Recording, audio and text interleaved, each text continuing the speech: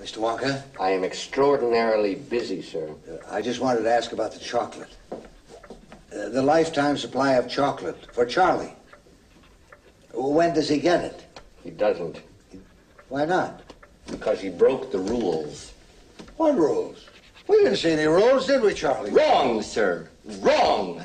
Under Section 37B of the contract signed by him, it states quite clearly that all offers shall become null and void if, and you can read it for yourself in this photostatic copy, I, the undersigned, shall forfeit all rights, privileges, and licenses herein and herein contained, etc., etc., fax mentis incendium gloria culpum, etc., etc., memo bis punitor delicatum.